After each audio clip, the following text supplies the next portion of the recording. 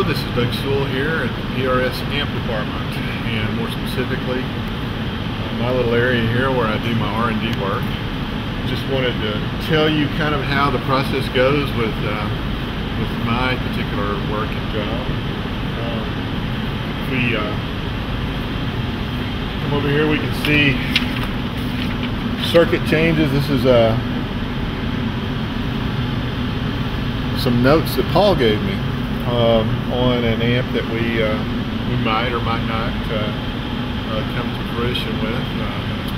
I'm formerly an architect, so I work heavily with CAD. Here's a little CAD drawing that I've been working on.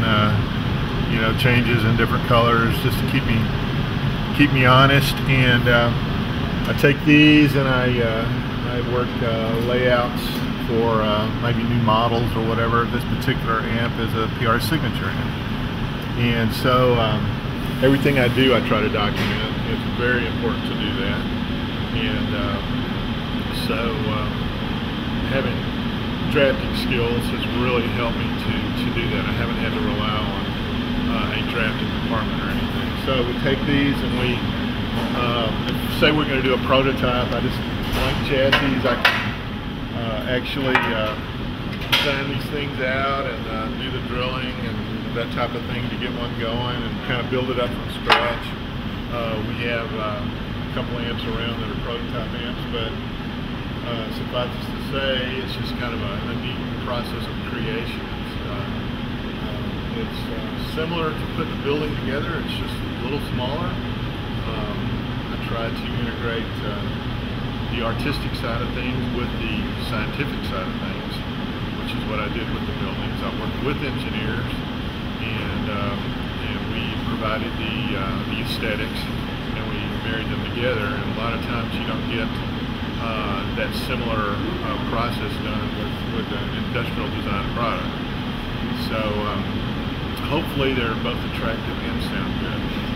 So anyway, moving on to things like component selection. Paul and I are famous for taking an element of an amp. Say, let me just grab actually this is a Super Dallas, I'm sorry. And you'll see, you know, there are not a lot of similarities with the component selections. And Paul and I literally take each spot and try 10 different caps or 10 different transistors. Make, brand, it doesn't matter. Price, it doesn't matter.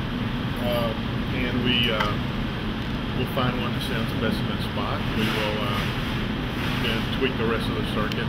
It's all a big interaction. By the end of the process, you can see that it's a lot of times it doesn't look very uniform, but I think it's you know, the design and the tone that we're trying to achieve is everything inside is all subservient to that. We're not basing things on, you know, making all the caps look the same or making all the resistors the same, and our actually pricing is something that we're not going to allow pricing of an individual component to mess with the tone. So you have things like $10 cap here and a $30 cap here and a 30-cent cap right here and a $3 cap here, and when it all shakes down at the end, we'll do some evaluation, but when it's set, we don't mess with it. And so sometimes it can mean that the price is a little higher, and we also hand rewire 90% of these amps. We have 3 different kind of processes that we currently have with models. It's a 25th anniversary amp, and it's a 1/8" thick board of real tough garolite that we actually insert the eyelets and tap them in ourselves, which is just, you know, like one end of the spectrum. Our hand-wired amps, higher end line of amps, we kind of emulate the same process with actual PC construction, but we use real thick traces and the pads are done in a very similar fashion to what we would do the eyelets on the totally hand-wired one or hand-constructed one. So we'll have a few traces like where we would have jumper wire and things like that for our hand-wired versions.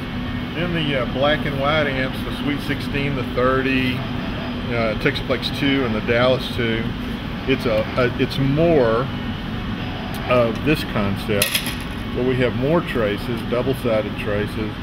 Again, the copper and the traces are huge. It's just like we're trying to make them emulate hand-wired construction just with the PC board.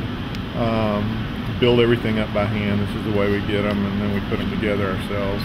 So it's still quite hand intensive.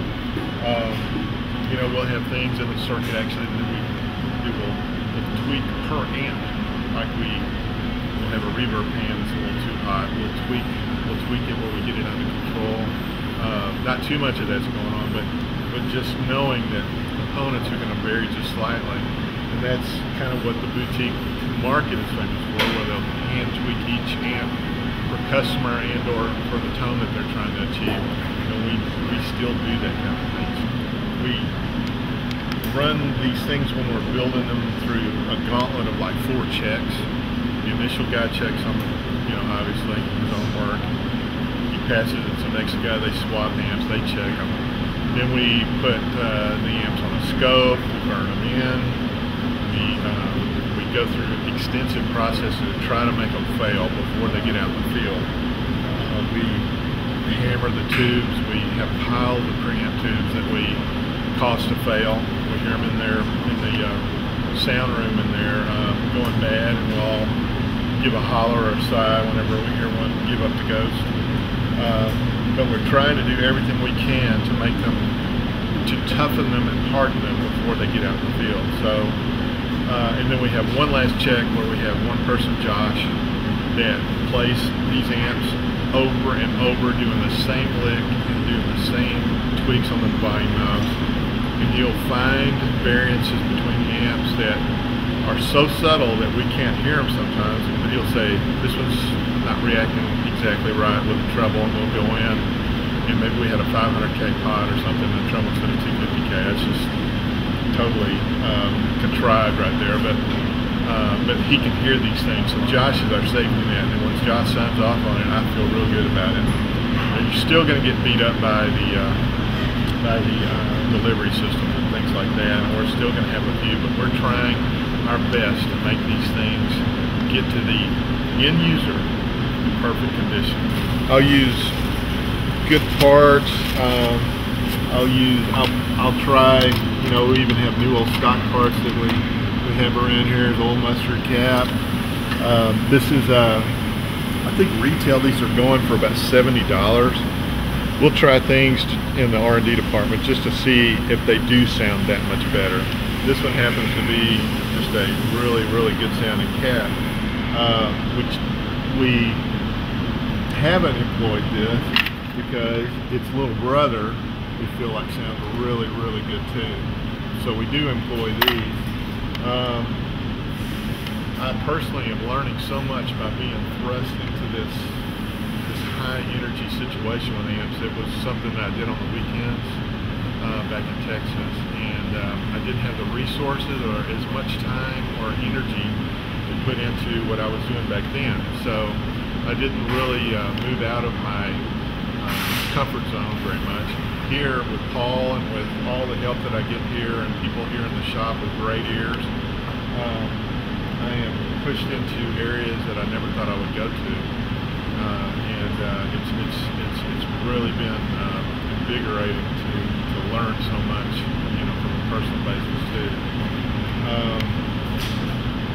I guess that pretty much sums up kind of my situation here, and I'm just I'm living the dream here, which I've heard many times, but I really am.